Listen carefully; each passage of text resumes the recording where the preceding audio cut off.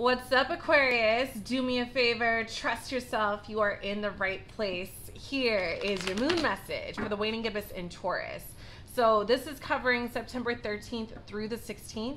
And Waning, Gibbous, and Taurus energy is all about releasing aesthetics that don't serve you. Whether it's makeup on your face you don't want no more, like you're going natural, or you lost weight recently and you're getting rid of that energy, or you're just cleaning up house and home. That's what this energy is all about. So when we're talking about love, since this is a love reading, this person might be noticing you clearing up, glowing up. We are going to find out. So let's dive in, Aquarius. Setting the intention for clarity. Only clear answers coming through these cards. What does Aquarius need to see about who's in their love energy for the Waning, Gibbous, and Taurus? We have two coming out. We have the Orphan and the Nectar. And what's really interesting is we have two hands coming out on both of these cards. So I'm kind of feeling like whoever this is, I feel that they feel abandoned by you. I'm just going to say that. I get that with the Orphan, abandonment, a sense of loss, like someone wanting you, or it's like you left them or walked away from this person. And the Nectar, I feel like this person probably has a difficult time dealing with life alone or being alone. Like you were the nectar, you were, you know, their reason for living, the juice, the squeeze. It's like you were their person and you walked away and they felt like you abandoned them. Not saying that's true, that's just how they feel, their perspective. So let's get more for Aquarius. For the Waning, Gibbous, and Taurus. Give me more for Aquarius's energy with the Nectar, the Orphan, and this person. So we have the Emperor. So the Emperor has a whole empire, very successful energy, and he's very balanced in his control. This can be about control, but I feel like when it's upright, this is someone that's like, they know exactly where to exert their energy, right? They're not too controlling. It's just like the perfect amount, the perfect distribution of power. Ooh, so we have the Four of Wands, Aries energy for both of these. So Aquarius, you could be dealing with an Aries, but I definitely get that this was someone that it seemed like you had it all together. Maybe you were married to this person. The Queen of Swords in reverse. She can definitely be a bitch, definitely be harsh. This is Libra energy coming through.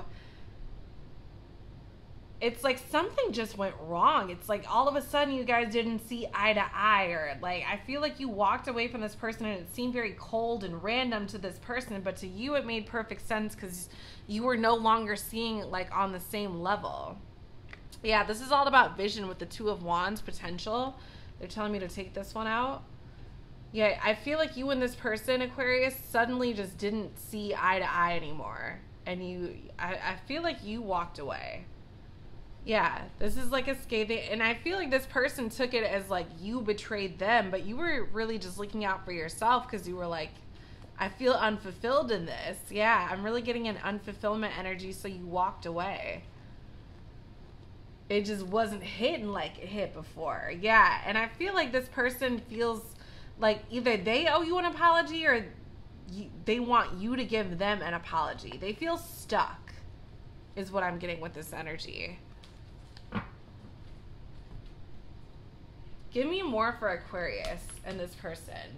For the Waning, Gibbous, and Taurus. Yeah, I feel like this person just feels like they were given the cold shoulder, right? It's like empty-handed. I'm really getting an empty-handed energy. Like you just left me empty-handed, Aquarius. Let go, exactly. What if anything can be done to let go of what is standing in your way? And I feel like it's funny because this is twofold. This person was standing in your way, so you were like, I'm letting go of this. I'm walking away.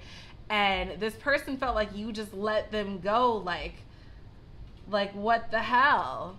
You know, like you just hung me out to dry almost. Wow. Interesting energy. And Aquarius, you are an air sign, so you're able to move on much faster than other signs. Like I'm a water sign. We get deep in our feelings. Look at this. Fish. Intuition. You were just following your intuition. And I feel like this person felt like just empty-handed. That's what I'm getting. So it's possible They could literally right now be asking for a second chance. You know, it's possible that this person's like in your reality asking you to come back. But I feel like you're just following your intuition. So let's get some advice from Spirit about how to navigate this. Give me something for Aquarius. Okay. Ambitious. In a world where possibilities are endless, I can do anything I set my mind to. Power and ambition courses through my veins when I intentionally reach toward my dreams. My dreams will meet me with open arms. There's so much about open arms, open hands. Yeah, money magnet. With the power of determination, I attract profitable opportunities. That really goes with the Emperor. Money and I pull toward each other like clicking magnets. The universe acknowledges my dedication, and so the universe rewards me with fruitful bounty. And I feel like you and this person, it's like, I feel like you just got more ambitious. Like your dream suddenly meant more to you than this relationship, and you were just like, sorry, I gotta go. That's what I'm feeling like, Aquarius. Like you just were like, it seemed very cold to this person, but for you it just made sense. You're like, sorry, I gotta chase my dreams. Like, you know, they're not gonna wait for me. I gotta go. And this person felt very empty-handed by the fact that you chose your dreams over them. You chose not to chase the money. I feel like the money kind of followed you, but that's the person felt like you chose to chase the money over them. Like you chose money over love. Here's your charm. So we have blessed coming out on top of ambitious. And I feel like on some level, this person does know that you are very talented. You're blessed at what you do. Like go for your dreams. But I am getting a bitterness with that. I'm definitely getting some type of a bitterness. So let's get the Astro Dice in here for Aquarius. What does Aquarius need to see for the Waning, Gibbous, and Taurus with this person?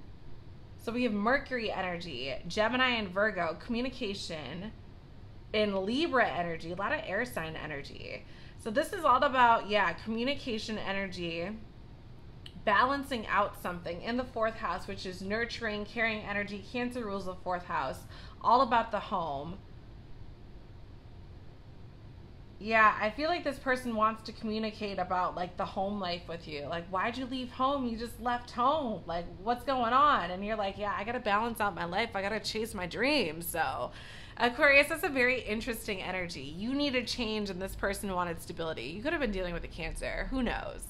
But I hope this resonated for you. Thank you so much, Aquarius. And I'm sure I will talk to you again in another reading very soon.